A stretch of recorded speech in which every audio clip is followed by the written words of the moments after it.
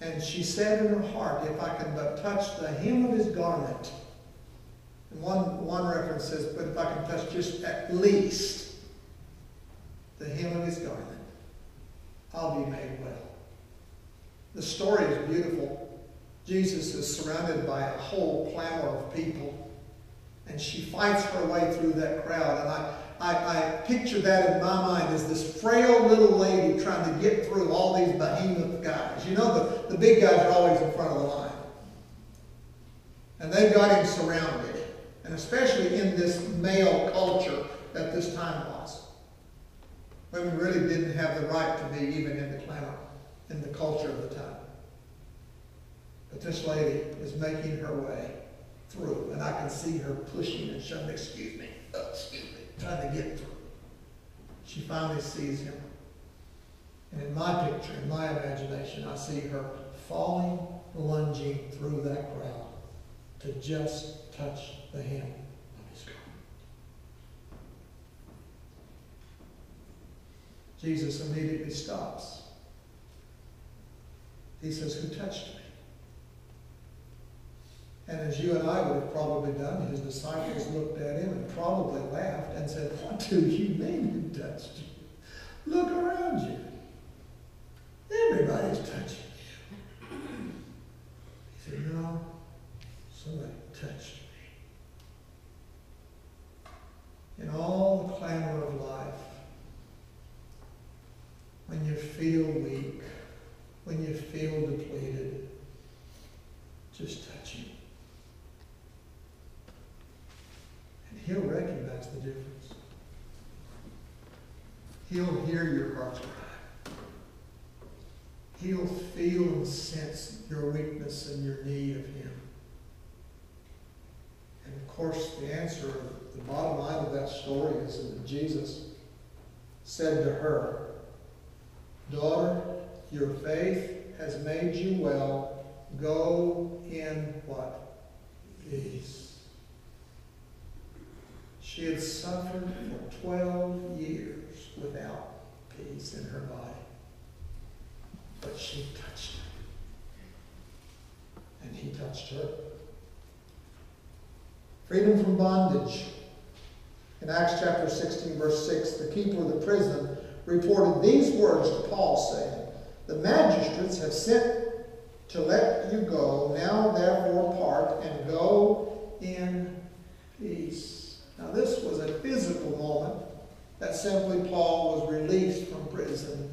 And it was just the explanation of the difference between bondage and peace. For we know there were other times that miraculously the Lord delivered out of bondage and imprisonment.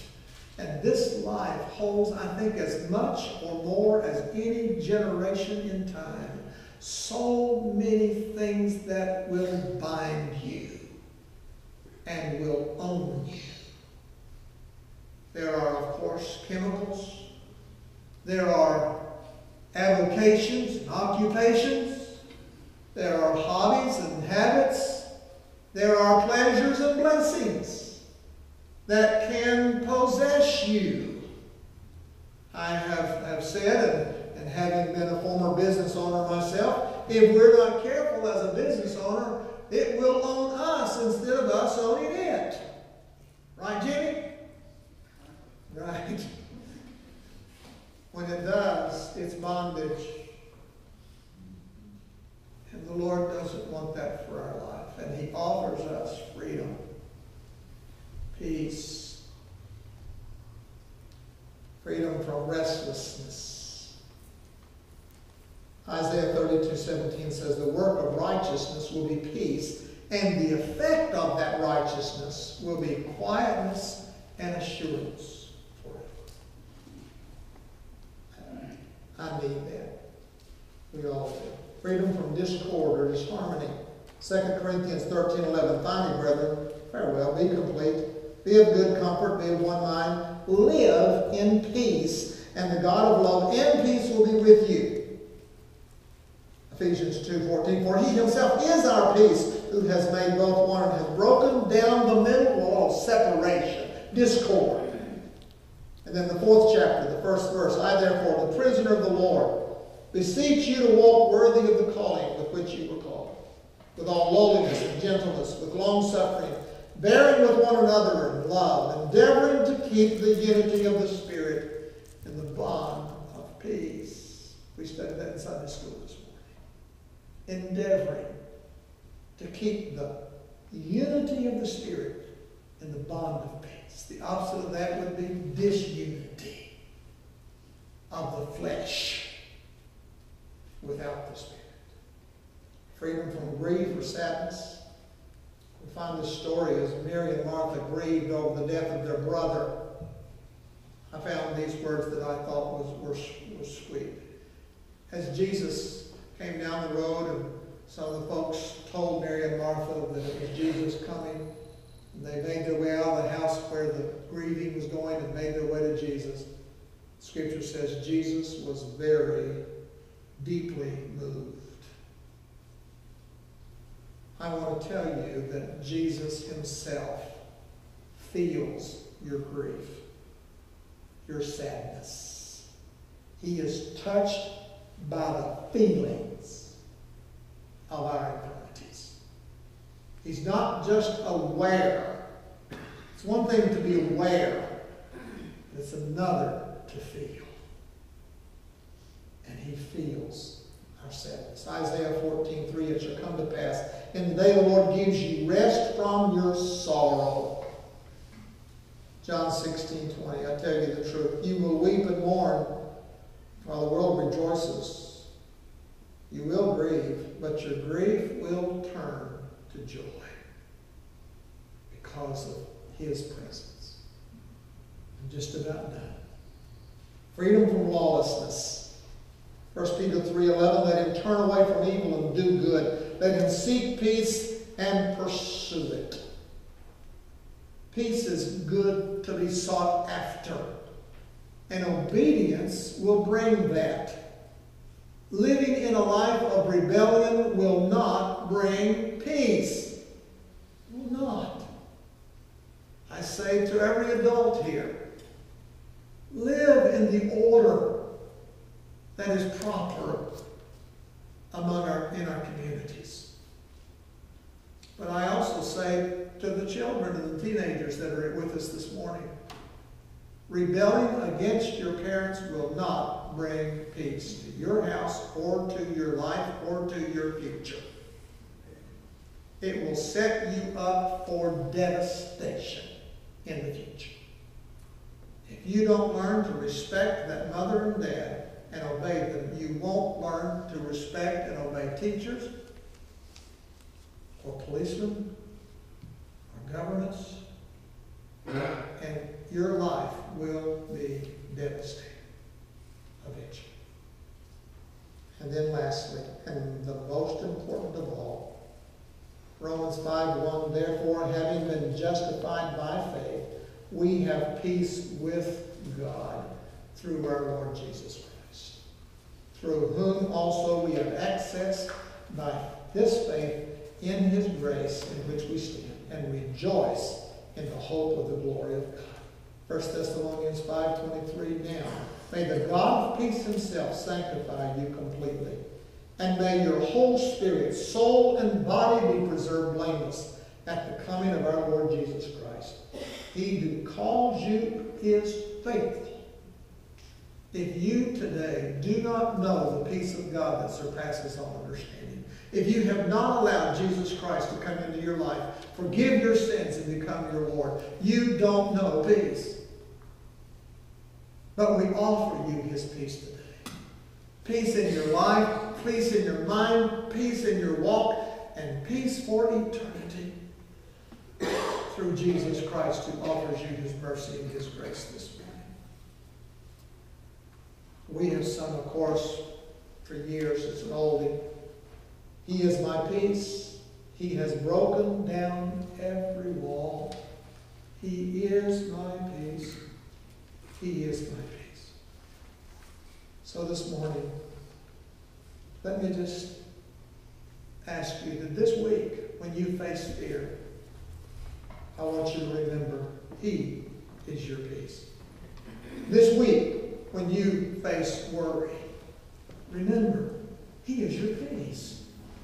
This week, when you face confusion and don't know what to do, remember, He is your peace. When you face aggression and someone stands against you, remember, He is your peace. This week, as you may face trouble or sickness, remember, He is your peace. This week, something comes to try to bind you, put you in bondage. Remember, He is your peace from that bondage. This week, if you face danger, remember, He is your peace in tumult. This week, if you face restlessness, remember, He is your peace. This week, if you face discord, this breaking of relationships, remember, He is your peace. This week, if you're forced to walk in sadness or grief, remember, He is your peace. This week, if you face lawlessness and the temptation of rebellion in your life, remember, He is your peace. This week, if you face the judgment,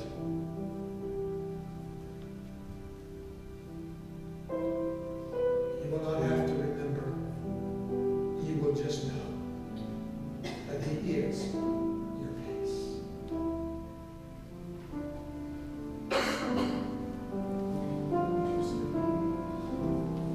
Would you stand with us, please, as we sing?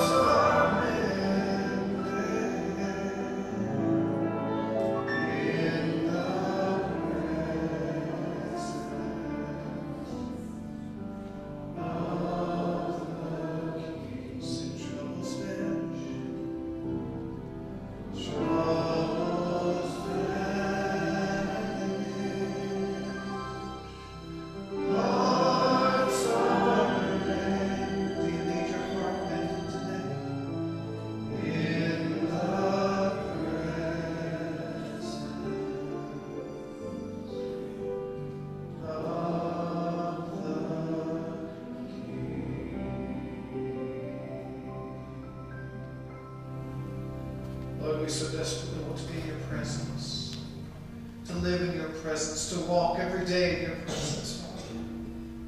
And Lord, if we're able to do that, we know that we will have your peace. You've promised your peace to go with us. So Lord, if there's those here today that is without your peace, if they don't know you as their personal Lord and Savior, I pray that even right now in their heart of hearts, they will ask you to cleanse their sins, to forgive them and make them whole, and let them know your peace. Lord, if there are struggling relationships, if there are troubled hearts, help us, Father, this morning to release those to you, to experience your peace.